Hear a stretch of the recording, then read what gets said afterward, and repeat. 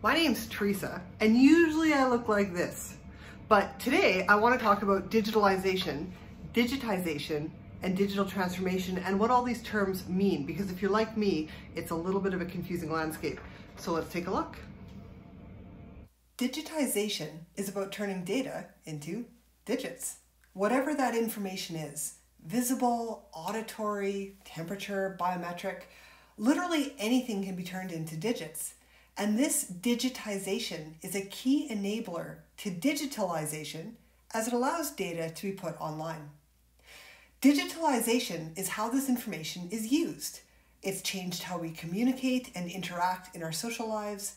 It's changed our business models.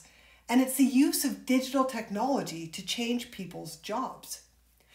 But these digital projects by themselves are not digital transformation. Digitization is moving information into data, and digitalization looks at how industries and organizations can use that data. But digital transformation is about society.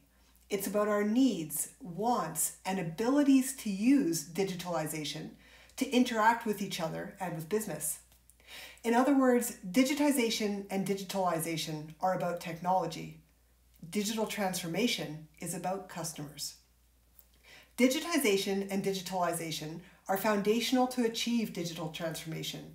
But digital transformation is beyond putting old stuff online.